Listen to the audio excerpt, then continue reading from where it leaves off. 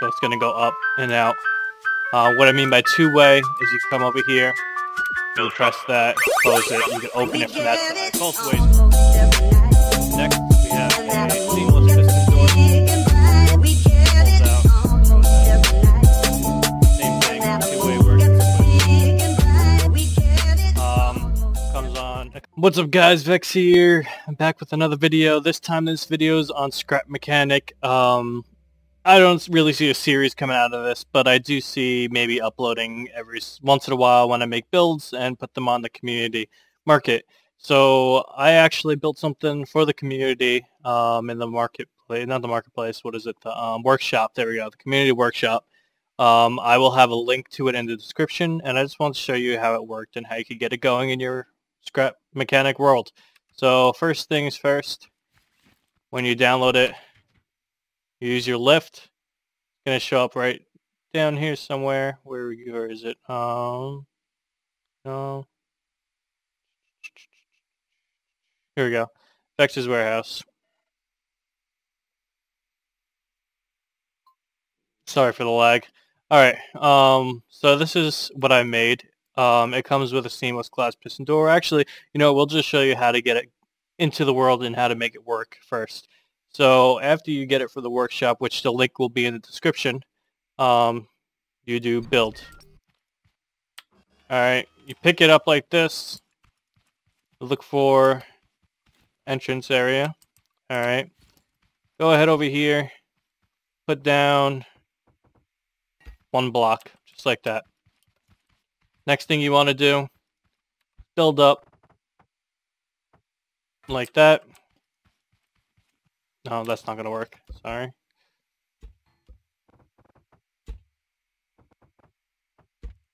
Alright. What happened there? Anyway. Build up. About there. That should work. The reason you do this is because when you drop this, you're going to come over here. It's going to be right in the perfect spot where you could dodge out of the way when you drop it. Let me get rid of this seat. Alright. So drop the thing. It's going to lag. Expect that. Alright. Next thing you want to do is come to this corner. With your welding tool, come over here.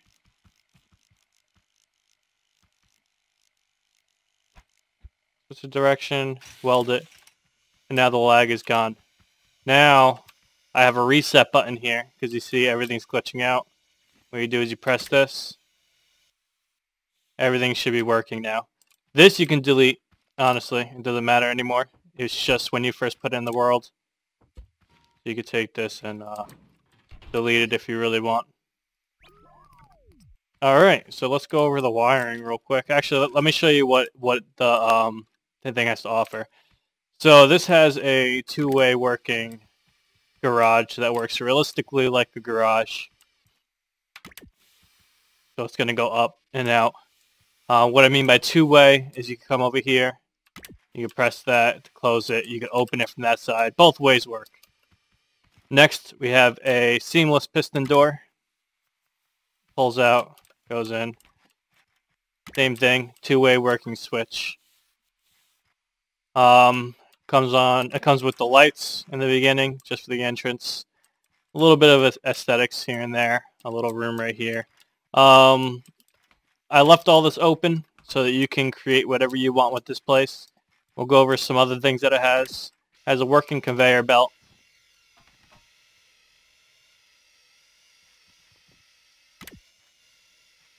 Has a retracting staircase, so you can work on it upstairs if you want.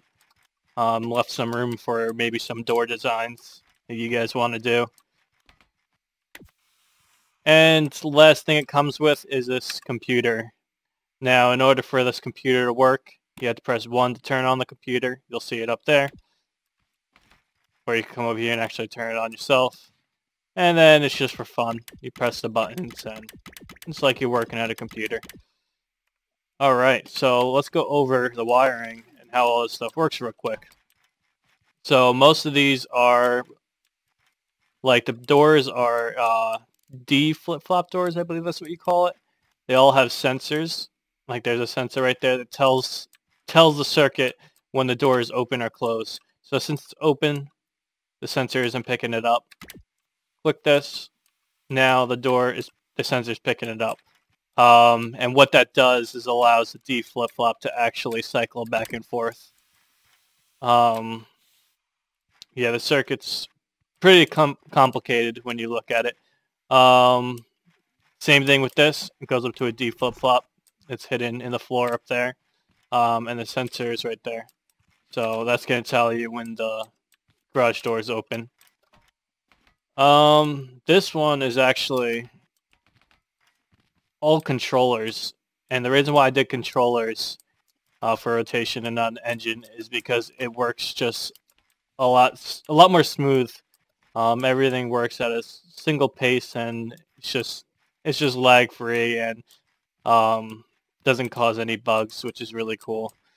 And yeah, all the circuitry's in there. That one uses a T flip-flop, maybe? I forget the names of what these things are. You could see right there.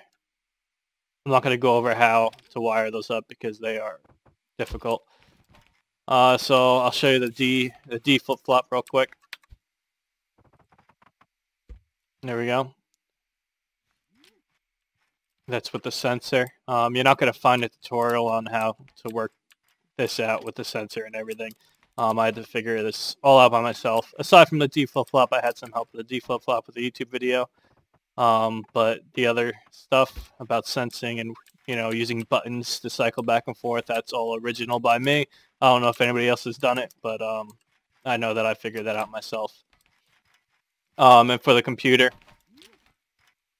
it's using an AND gate, and the AND gate is pretty much telling you that has to be on. So let's say you click number 2, it's going to have to figure out with an AND gate whether this is on. Whether this is on, and that is on. See how the 2 is going to that blue spot right there, and that 1, which is the switch to the power, is going to the 2 spot also, and the output is that button right there. That screen, part of the screen. So those are all AND gates in there, and that's what we're using for the cycling of back and forth. So the reason why it hits 2 is because you're seeing the corresponding AND gate that's connected to the switch as well. So you see the top left, that's where the switch and this button is connected to, and it's outputting the second button, which is 1 down on the next row. I made it random, so you get all different things when you press these buttons. And when it's off, turn off. There we go. That will power down, and no longer does it work because the AND gates, how they work is it has to have 2 inputs, and both inputs have to be on to put out a signal. So that's how that works. But yeah, just a little quick video on this little warehouse I built, and if you guys want to use it, you're more than welcome to use it and, expand on it and with your own creations. The reason why I didn't do more, as in more decorations and more of these contraptions, is because that lag that you saw in the beginning when you first put it into the world, when it's loose and not welded to the floor by that 1 block, it would have been a lot worse, and I didn't want that to happen. So yeah, that's it. Thank you for watching, guys. Once again, if you want to download my warehouse, the link is in the description. Thank you for watching. Remember to like, comment, subscribe, and I will see you guys next time.